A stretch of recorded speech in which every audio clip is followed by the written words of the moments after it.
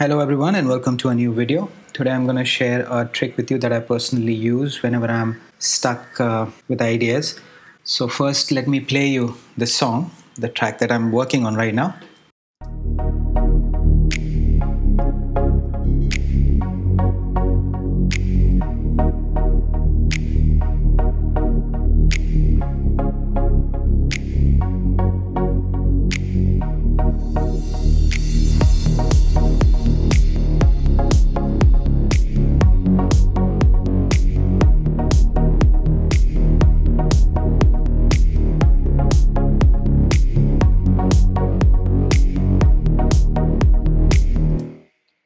So everything is fine. I kind of like the groove and the way it's moving. I like the whole idea, but I still am stuck with what to do in the intro of the track. So here's what I usually do. Here I have an audio clip. It's a simple saw wave, and I want to use it somehow in this section. And if it sounds good, I'll probably use it later on in this section too. So what I do is I'll double click this. I'll see to it that the warp section is on and I've selected beats. Then what I will do is I will go down here and select one of these numbers like 1/4 or 1/8. So let me show you what I'm trying to do here. After I select the number, I'll go here and I'll select this arrow on the right. And then let's play this, let's loop this and play this clip in solo. So I'll play this. And as I'm playing, I'm going to reduce this number and just hear what is happening.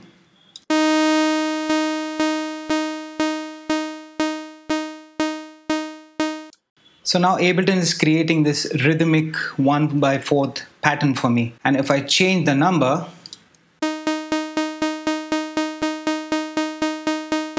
the pattern becomes faster. And if I increase this number, this works like a gate.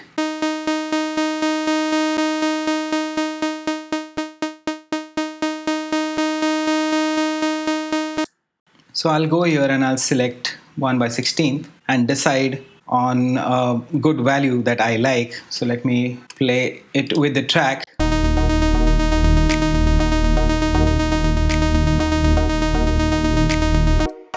Let me pull it back.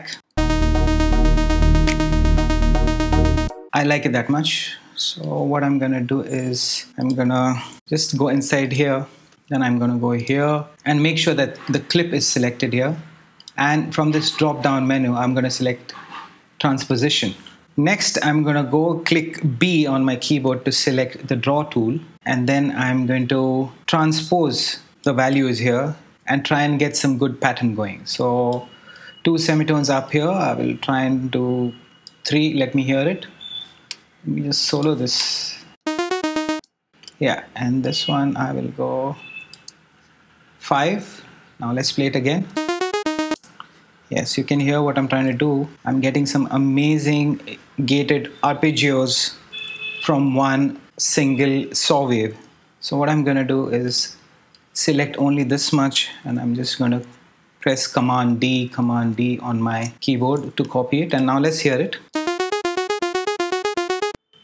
Right, now let's just duplicate this file.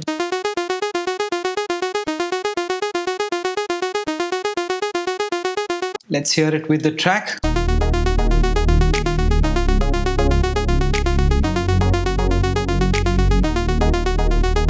Alright, so let's design this a little more. Let's add a auto filter and let's play this clip and move this cutoff to where we like it.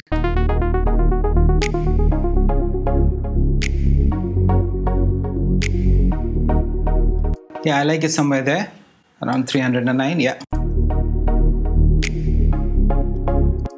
Okay, now what I want is, I kind of like this over here. So I'm just going to duplicate this. And then I'm going to go and open the automation.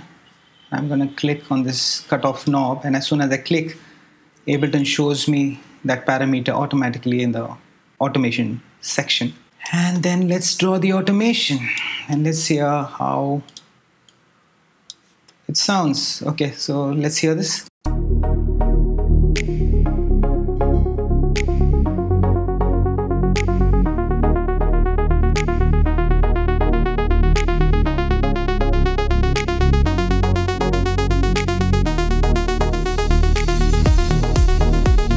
Wow, this sounds nice. It's just that in this section, I want the filter to drop down.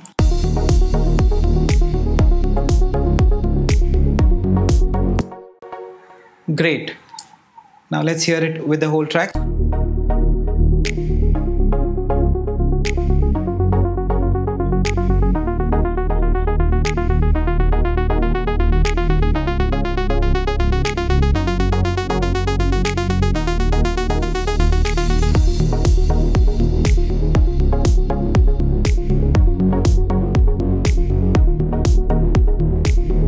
Perfect. I love it. Just let's edit the sound a little more. Let's add some reverb.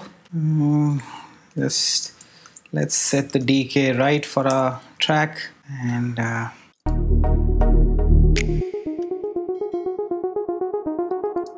amazing. Let's add some delay with the echo. Okay, 1/16. Then let's set it to ping pong.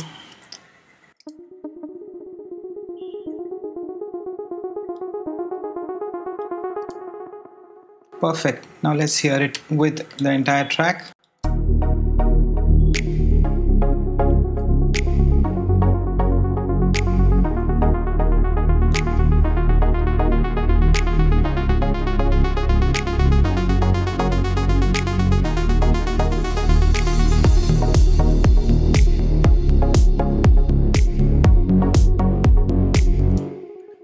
Remember, this was the clip that we started off with.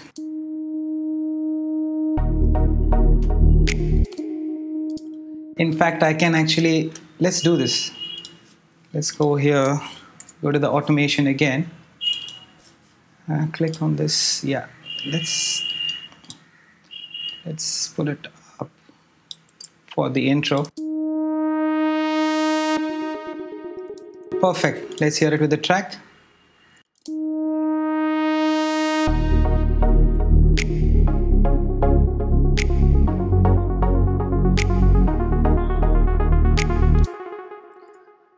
So this is the trick I personally use and I wanted to share it with you guys. I hope you liked the video. If you did, please press that like button and do subscribe to my channel if you haven't, and I will see you in the next video.